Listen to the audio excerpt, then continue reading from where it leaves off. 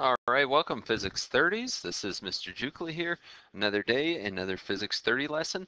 This one is all about Snell's law and total internal reflection. It's an extension off that refraction that we looked at last time. It's actually now the mathematical explanation for that, for the refraction that we talked about in the last one. So if you're not already there, open your books up to Unit 4, Lesson 5, and we will jump right in. So, Willebrord Snell was the person to actually develop the formula to predict the properties of that refracted ray. So what exactly is going on? You might remember, we've got an incident ray, so theta I, and it's going from one medium to another. In this case, this must be a fast medium to a slow medium, or a lower optical density to a higher optical density is another way to put that as well. And I know that because the refracted ray, capital R for refracted, is actually at a smaller angle, so it's closer to the normal line. And when you go from a fast to a slow medium, you bend towards the normal line. Anyways, bit of review from last time. The mathematical explanation started off with sine theta 1 over sine theta 2 is equal to n2 over n1. So when we go through and when we look at this, typically we go through and we say, okay, well, this is my incident and this is my refracted angle. We might need to start going through and talking about this. Our incident, if we've got n1 and we're saying that the optical density of, in this case, it looks like it's air, would be equal to 1.00. Remember, that's not actually given to us. We would say that N2 is inside of whatever this prism is, whether it's glass or plastic or whatever, and everything about it is 2. So everything about air, so the incident angle, we'd call 1, we'd call optical density 1, and then everything in 2 we would call, or everything about the prism we would call 2. We'll look at that. It might make a little bit more sense when we get into an example here. But anyways, we start off with this. Through time, it was expanded to include pretty much everything that changes as we go from one medium into the other. And again, if I'm calling air medium 1, everything about air is medium 1. So the angle, the speed, the wavelength, you name it, everything about air is N1. And then whatever this green prism is, let's say it's glass for the time being, everything about inside of the glass is, we're going to call 2. One really important thing that can be a huge time saver actually is to recognize what never changes once it leaves the source vibration. So when we're talking about true waves, the frequency never ever changes once it leaves the source vibration. We're going to see how helpful that's going to be in a moment here. Cool. So we got our new formula. Let's go through. Let's check it out in action. So I've got 630 nanometer light. Cool. That enters into glass. So it's starting out here in air at 630 nanometers. It enters into glass as shown. It says the index of refraction for the glass is 1.54. We want to determine the angle of refraction and the frequency when it's in the glass. Cool. So let's start to set this up a little bit more nicely here. Set this up just a little bit more nicely. So I have my incident angle. Actually, I don't have my incident angle. I have 18 degrees. Is that my incident angle? Not particularly. So theta I, and actually I'm probably even just going to call this theta 1, remember, has to be compared to the normal line. And honestly, let's go through and let's start to label this. Everything about air we're going to call 1. So air is 1. Everything about air is equal to 1. So if I've got 18 degrees compared to the glass, my incident angle, or theta 1, would have to be 72 degrees compared to the normal. Okay, cool, that's not bad.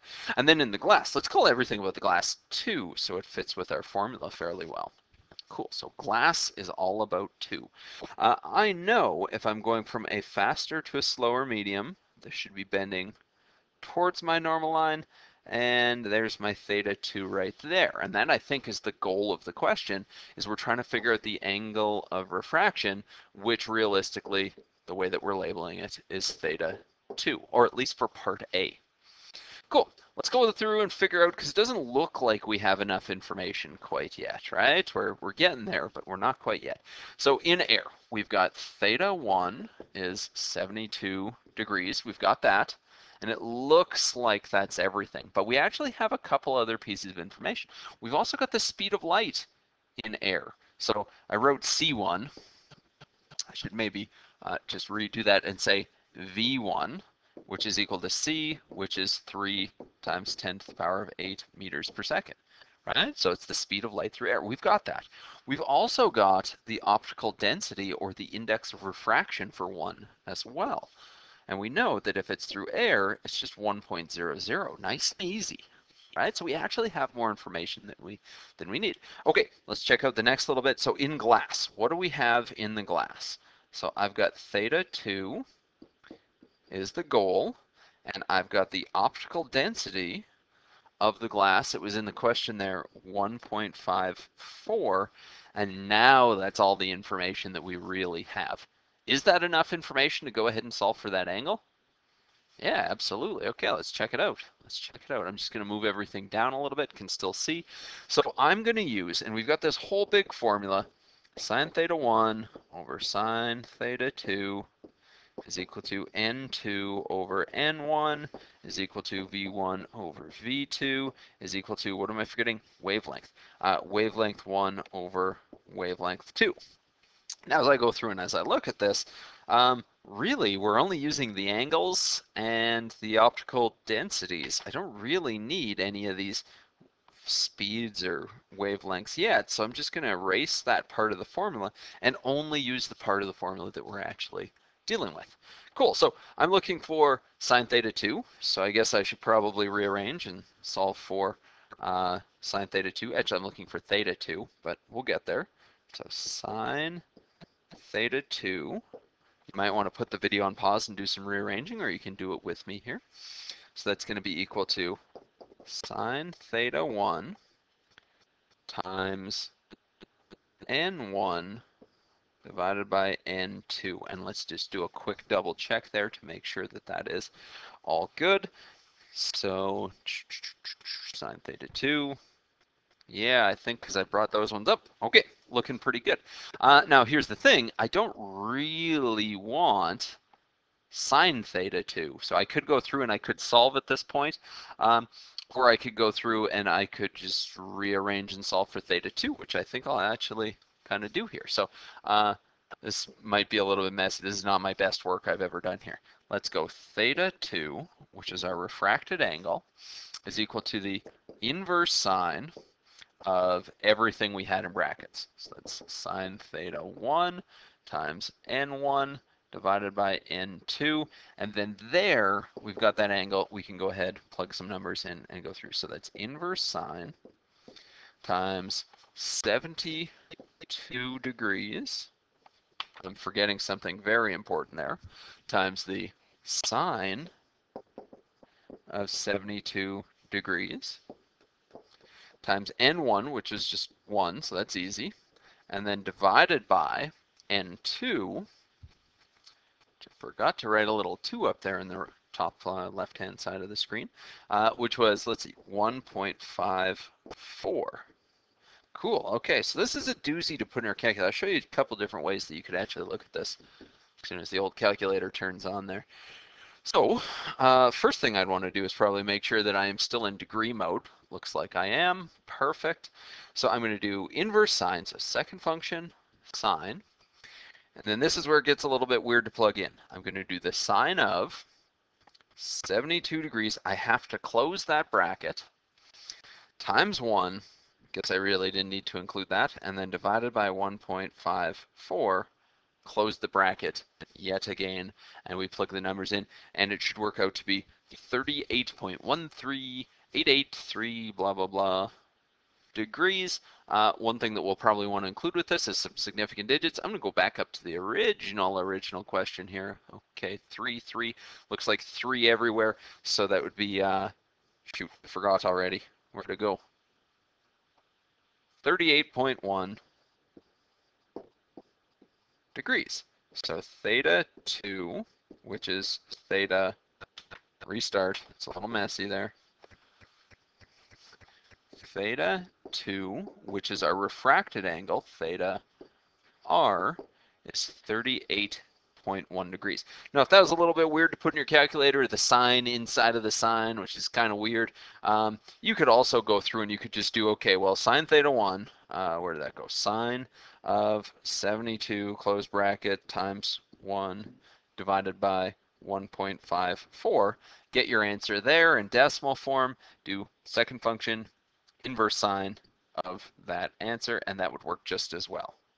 All right, so if you're a little on edge about, you know, inverse sine of something else, then just do it this way. Do it in steps. No problems there. Cool. So that is that's part A. That's part A. Oh, here we go. A little bit nicer, a little bit neater on that one. But yeah, part A, 38.1 degrees. Okay, part B, I apparently didn't leave myself enough space for. So let's go back to this screen, and you know what I might do? I might just erase the bottom part.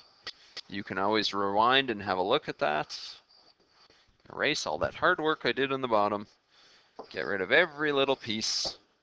But we are going to add something too. So we're going back to this idea that this is my summary of my information. I'm just going to add, and maybe I'll even do it in a different color just to make it stand out a little bit. We now have theta 2 as 38.1 degrees. So that's something that we found in the first place. Cool. So let's have a look at part B. Just to be very clear, we are on part B. It is asking us for the frequency inside of the glass. So in the glass. That's interesting, right? Because there's an easy way to do this, and then there's a harder way to do this, or a long and a short way to do this. I'm going to show you the short way to do this. There's something important that we need to recognize if we're doing the short way. What never changes, what property of a wave never changes once it leaves the source? If you say the frequency, you are good to go. You are good to go. So frequency does not change once it leaves the source. So let's work with that. B. Frequency, there we go, doesn't change. Or in other words, the frequency in the air, so in medium 1, is going to be equal to the frequency in the glass, which is medium 2. So if I can find it in the air, I can also find it in the glass. So let's go through. Let's think about all the things that we could possibly have here to help us figure out the frequency. And let's think about, like, what's the only one formula that we really have with frequency? It's not really in Snell's law. I think the only place where we really see it is V is equal to frequency times wavelength, right? So it's their universal wave equation. So as I check out that universal wave equation, let's see, I need the frequency and I need the wavelength in order to figure out, the speed and the wavelength in order to figure out my frequency. So do I have that for the air? Looking up here. So I have the speed. I have, let's see. Oh, yeah, look at that. From the original question, we're going to say lambda 1 is 630 nanometers. So we actually have that as well. It wasn't really important for part A, but absolutely we've got that. Okay, cool. So I think we have everything to do that. Let's just go through and make sure that we're very clear. So this is speed in the air, so I'm going to call that speed 1, and wavelength in the air, so I'm going to call that wavelength 1. So as I go through, I say, okay, well, frequency is going to be equal to, as I rearrange this, the speed divided by the wavelength, both in the air, so I'm putting 1 for air again. So the speed was just 3 times 10 to the power of 8 meters per second. The wavelength, I think it was 630, but I better double check. Yes, 630 nanometers, but hold the phone, we don't really want nanometers, so we're going to do times 10 to the negative 9 meters. And then we can go through and we can plug that in, and let's see, our frequency, when all is said and done, I think should be 4.76 times 10 to the power of 14 hertz, right? And now we did just calculate the frequency in the air, but it doesn't change. So we also figured out the frequency, nice, in the glass. Perfect. Question solved. Want to look at the hard way? I don't know if it's harder, but the longer way. So let's think about if we got tripped up here. So if we got tripped up and we were really focusing on the glass, what would we need to do in order to figure that out for the glass? Well, we need to figure out the speed in the glass. So we need to use a Snell's law equation to figure out the speed. We would need to figure out the wavelength in the glass. So we need to use Snell's law 2 additional times and then use our universal wave equation with the V2 and lambda 2 to figure out, well, the exact same thing. Here, let's check it out. We got it all typed out here for us. So here is the short version. Nope, that's the answer from before. Here's the short version. So knowing that the frequency doesn't change, we just use everything in glass. Here's the longer version. Okay, so first off, we need to figure out wavelength 2. Then I could go through, I could either use Snell's law. I forgot we could use this one, to be honest with you. Our n is equal to c over v. We could use that to figure out our speed in the glass, so v2, and then finally we use the universal wave equation to look at that, get to the exact same thing. Cool. So, like I said, understanding that frequency doesn't change is kind of an important thing. Saves a bunch of time. Okay, next thing that I want to check out with you is our universal wave equation. Or sorry, I'm losing my mind here. Our idea of total internal reflection. I got to put it on pause because I got to figure out where that that bending light application is. Nice, found it. Okay, so we've seen this before. I turn the laser pointer on. We see it going, in this case, from a fast medium up top to a slower medium down below, or a higher index of refraction on the bottom. Cool, and in this case, what do we have here? You can see on the right-hand side of the screen, we've got air, which has an optical density or index of refraction of 1, or water, which has an index of refraction of 1.33. And we know that it's going to bend towards the line. So we're dealing with total internal reflection. Let's think about that for a second. Total internal reflection. So we can see with this that there is this little line that's being reflected and stays in the air. I wouldn't call that total though, because most of the ray is passing into the water, but there is some reflection happening here. Let's see if I can move the laser pointer and get it to totally reflect inside of or internal within the air. So I move this way, it refracts. I still have the reflected ray, but not. There's always, always, always some until I get to here, and then it's just a straight line. It's not actually going from one medium to another. There's always some that is being refracted into the water. Okay, so that's not going to work whatsoever here. We cannot have total internal reflection if we're going from a fast medium to a slow medium. Let's switch this a little bit. So I'm going to put the top as water, and I'm going to put the bottom as glass. Ooh, look at that. Okay. So now in this case, we remember that, okay, we've definitely got some of this going on where we've got the bending. Oh, I screwed that up a little bit, didn't I? I want water, not glass. I want air. There we go. So yes, that's a little bit easier to deal with. So now I've still got refraction. I've got that reflected ray coming back up. I wonder if there's a place where I could make it where that reflected ray is the only thing that I've really got. So let's see, if I move this way, then my refracted, that's the one on the bottom, is closer to the normal line. But now it keeps moving. The bottom ray, the refracted ray, keeps moving further and further and further and further and further. And then somewhere right in here, it looks like that refracted ray just follows right along. I wish I could draw on this. I don't think I can. No, I definitely can't. It looks like that refracted ray just falls right along the surface interface. And if I go any more than that, all of a sudden it's just reflected on the inside, and that's all we get. This is total internal reflection. All of it is reflected on the inside, and it's just past this one little, where is it? There we go. One little breaking point somewhere right in here. Again, where the refracted ray is pretty much at 90 degrees. If we're any bigger than that, well, then all of it just stays inside and we have total internal reflection. Very, very cool. Okay. So let's check this out and let's figure this out. So summary of everything that we just talked about. That angle, that sort of breaking point that we saw actually has a name. Let's go back to my nicer felt pen. Actually has a name. It's called the critical angle. So the critical angle is the incident angle when the refracted angle is 90 degrees. So critical angle is our incident angle when refracted equals 90 degrees, which is kind of shown in the diagram, which I made messier, but whatever. Cool. This has to be, the only way that we can have this is if we're going from a slow to a fast medium, because in a slow to fast medium, the refracted ray bends, how can I word this really succinctly? Refracted ray bends away from the normal line.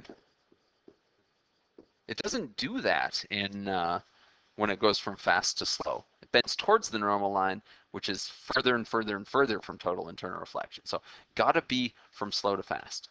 Cool. So this is sort of the big idea that we look at with this. It's our critical angle. That is our incident angle when the refracted ray is 90 degrees. And then like we saw, if our incident angle is at all bigger than our critical angle, we're going to have total internal reflection. There's going to be no refraction whatsoever. Every little bit of it's going to stay inside of that first medium. Okay, let's check out a quick example of this and put all those things together that we were just talking about here. Still, by the way, using the ideas of Snell's law and that big formula that Snell put out there for us. Okay, so we got the critical angle for an air diamond interface is 24.3 degrees. Cool.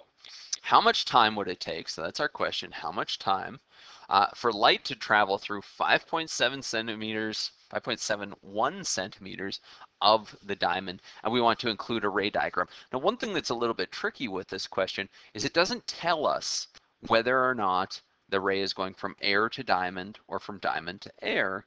We should just know that it has to be from a slow medium to a fast medium. So that means that it has to be from diamond, diamond, and it's going into air. So I'm going to draw my normal line right there. I'm going to draw my ray coming, actually, you know what? A different color might be a little bit nice for this. So let's undo that. I'm going to draw my ray. Let's use blue. Coming in, a skinnier blue though. Coming in here, and then it's going to refract and go just right along the surface with an angle of 90 degrees. Perfect. So it's starting in the air and then it's attempting to starting in the diamond and then attempting to leave. So here's what we'll do. We'll label this and we'll just say everything about diamond. Spelled diamond wrong there. Okay, slightly better. You know what I'm talking about though. Everything about diamond is going to be equal to 1. So here's what we've got for diamond. We've got our incident angle is happening inside of the diamond. So that's theta 1, and that's equal to 24.3 degrees. Let's see, I don't think we know much else about the diamond, to be honest. I definitely don't think we do. Let's go through and let's look at the air side of things then. So air, we know a handful of things about air. Let's call it air 2. So we know that, let's see, the optical density of air, well, that's easy, it's just 1. We know that the speed through air, so V2 is 3 times 10 to the power of 8 meters per second. And this one's not given to us, but we actually know theta 2, or the refracted angle, is 90 degrees when we're at our critical angle. So now I think we've got all the information, just sort of summarized what we're looking at here. Okay, the question is, how much time would it take to travel through 5 centimeters of diamond, 5.7 centimeters of diamond? So it travels with uniform motion, which is V is equal to D over T. We've got the D, so 5.71 is a distance that it's traveling. We're looking for the time. I think if we had the speed, we'd be good to go. So maybe we'll add that to our list over here. V1 is our question mark, or our initial question mark that we've got. Cool. So looking for V1, not so bad, not so bad. I think we have enough information. Let's get Snell's law out here. I'm going to write the whole thing again. Let's see if I can do this so I've got all the info on the screen at once. So I'm going to go with, let's see, sine theta 1 or sine theta 2 is equal to n2 over n1 is equal to v2. Nope. That's something, if you're confused about that, make sure you check your data sheet. Most of these are 1s over 2s, but not all of them. Oh, somehow it went back to red. Okay, I don't know how exactly that happened, but get the same color back. So where was I? V1 over V2, which is going to be equal to, let's see, what's the one I'm missing? Lambda. Lambda 1 over lambda 2. Cool, so we want to pick and choose the parts that we're actually going to use for this. Let's see. Don't really need the optical density, so I'll get rid of that part. And don't really need the wavelength, so I'll get rid of that part. There we go. I've got sine theta 1 over sine theta 2 is equal to V1 over V2. No problem. Maybe I'll just rewrite that real quick just to make sure that we are using our space wisely. Perfect. Now I'm looking for V2. We just got to rearrange. V2 is going to be equal to sine theta 2 over V1 divided by sine theta 1. Let me just do a quick double check. So those two up, that one down. Perfect. Let's plug some numbers in. So let's see. The sine theta 2, we said error was 2, so that's the sine of 90 degrees times V1. Ugh. Okay. Hold the phone here. What are we solving for? This is why it's important to stay straight and keep things straight here. We're solving for V1. Dang it. Okay, I'm going to put it on pause. You do the same. You erase if you're following. We'll fix this. Alrighty, so I fixed it up a little bit there. Actually solving for V1 now. Plugging the numbers in the correct place, so we end up with V1, that's the speed through the diamond, as 1.2345. I love that number. 1.2345 times 10 to the power of 8 meters per second. You'll notice that I'm not really rounding this because we're going to use that in a split second here. So plug the numbers in, make sure you get to the same place, put it on pause if you need to. Finally, it's asking for how much time it takes to go through 5.71 centimeters. So we know it's traveling with uniform motion. So we use basic V is equal to D over T. So T must be equal to D over V. We make sure the units are in a good spot there. So 0.0571 meters divided by 1.2345 times 10 to the power of 8 meters per second. And as expected, this will be a very, very small amount of time when we plug things in. 4.63 times 10 to the, let's see, negative 10 seconds. Okay, cool. We can do some little things just to double check here. Make sure. So even if I didn't catch my screw up figuring out the speed through diamond, which is V1, should be slower than the speed of light through air, 3 times 10 to the power of 8. Cool. So if I didn't catch that screw up, I might have ended up something faster. Ugh, that's not going to work out so well for us. We ended up with something slower, and then we ended up with a very, very, very small amount of time. Cool. Let's try and rush through the last little tiny bit here and get you doing some practice. So that's some space for me to work. So applications of total internal reflection. This is some pretty neat stuff. So a couple different prisms. You might be thinking to yourself, oh, where do we see prisms? One of the places is in big old binoculars. So not the little tiny ones, but the big old binoculars. Because, you know, your eyes, here's some eyes. You can tell they're eyes because of the eyelashes, are pretty close together. But these huge binoculars are gathering light from things that are sometimes very far apart, right? It's a wider than your eye can go. So we need those prisms. So it goes up, goes through total internal reflection once, twice, 3 times, 4 times, and then narrows those rays so that they fit into your eyes. Pretty cool, pretty good stuff. Diamonds. Oh, I put the other thing in the wrong place. Shoot, we'll come back to those prisms. Diamonds are another place. So diamonds are super sparkly if they're cut properly. So here's the deal with this. If they are cut properly, they have a very, very, very high index of refraction, which means that they have a low or small critical angle. So if they're cut properly with that critical angle, what we see is all of the light rays that are coming in typically get trapped. They go through total internal reflection, and then they come straight back out the top. Which is why when you look down at a diamond, they look oh so sparkly and so pretty.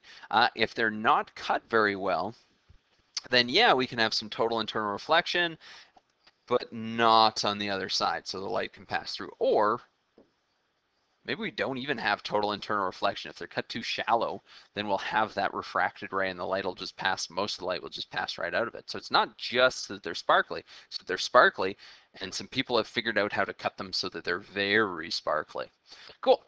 Optical fiber is another one. So lots of people are getting the fiber optic internet in their houses. It essentially works off this. One quick question for you is, how would you compare the density, that's the optical density of the core compared to the cladding? So which one has to have a higher optical density, the core or the cladding? If you're saying that the core has to have, let's see, it's both C's. So N for core has to be greater than N for cladding. That's the only way that it can really work, right? Because it has to be going from a slow medium to a fast medium. Perfect. And then what condition? Well, our incident angle has to be greater than our critical angle, right? So a couple things need to go on with that, but you can do some pretty cool stuff with communications with this. This is just a picture of a bee looking through one of them. But one of the things you can look at is these optical fibers. I wouldn't necessarily call this communication, but through bronchoscopes, essentially what we have is we have in its most basic sense, is we have two fiber optic cables, one that carries light through total internal reflection down. You look at the bronchial surface, so inside of somebody's nose, inside of somebody's lungs, and then it reflects off of the surface and goes through total internal reflection down another tube into this person's eyes, where he can see what the heck's going on inside of your throat and lungs and stuff like that. For communications, like I say, lots of speakers have, fancy speakers have optical cables, so optical in. TELUS, I think, is the one that's doing high-speed internet. Rainbows is another great example of this. Like, there's all kinds of crazy examples. So essentially what happens with rainbows is we have sunlight coming into little water droplets in the sky. It is refracting, and we're going to learn soon enough that purple refracts more than red. So it starts to split apart or disperse. And then as it splits apart and disperses, it hits the other side. And if it's at a good angle for this, it will actually go through total internal reflection, and you'll see the rainbow on the other side, which is kind of cool. So yeah, this is essentially what you're looking at for that. So the sunlight would typically have to be behind the person. The rainbow from their vantage point is over here in front of this person. And so it refracts on its way in and then goes through total internal reflection and refracts again on its way out, splitting up the light into its components. 40 to 42 degrees is typically what you're looking at for rainbows. So you notice that they're usually not too high in the sky. They're usually when the sun is fairly low, so sunshine.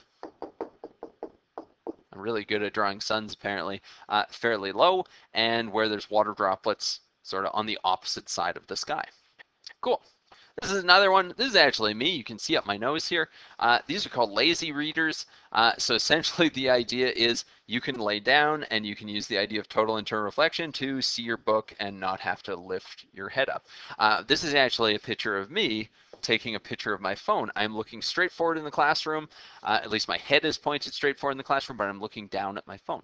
So the ray diagram that you see with this is you've got the object. You might have your book over here. I'm pretty sure I'm translating that to English. I have no idea actually. But and you've got the rays, so it goes in, goes through, reflects off a mirror, goes through total internal reflection, and then comes down to your eye so that you can read your book. Again, more of a prism for that one. Okay, last little piece to talk about is, do you remember the order of the atomic spectrum? Of the electromagnetic spectrum: radio, microwave, infrared, visible, ultraviolet, X-ray, and gamma. Today we're talking about microwaves. So microwaves were originally used and designed for detecting planes in World War II. Right? They penetrate better than radio can, so they can get really high up there to the to like spy planes and stuff like that. One of the people who is working on this technology, I was reading up on him a little bit here, working on this technology in the war for detecting planes. He loved feeding squirrels apparently on his lunch break, so he kept having these peanut cluster bars in his pocket, and dealing with the microwaves, he saw that the peanut cluster bars kept melting inside of his pocket. Not chocolate bars. There's lots of misinformation about chocolate bars. Apparently they melt, they just melt inside of your pocket at room temperature. Peanut cluster bars need a much higher temperature to do it. But anyways, so it heats it up enough in order to melt it. So hence, well, we still use them for communication, still use them for like radar and spotting spy planes and stuff. And now, I mean, cell phones, satellite dishes, all kinds of things use them, but also now microwave ovens use them.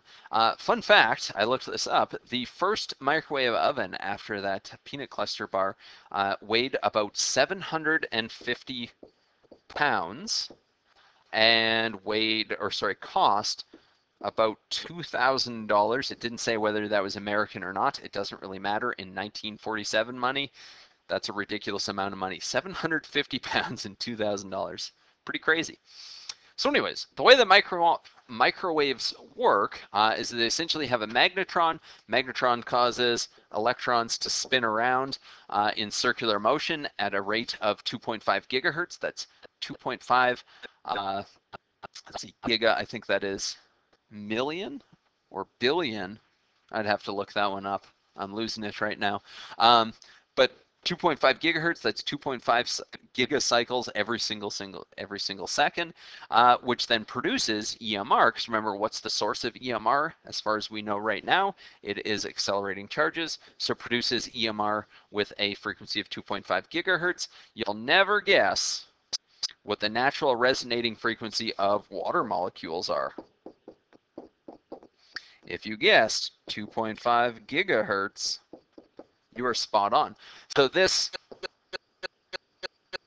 radiation, its frequency matches the natural vibrating frequency of water perfectly. So when, excuse me, when the radiation interacts with the molecules, it absorbs the energy and it causes them to vibrate faster and faster and faster and faster.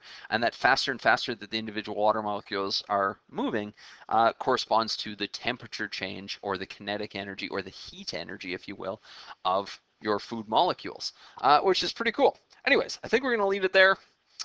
Sorry, this one took a little bit longer. I'm not entirely sure why. I planned on it being shorter, but anyways, that's it for this one. Have a good one, Physics 20s or 30s. Wow, I'm really losing it. Have a good one, Physics 30s. We'll talk to you again soon. Bye for now.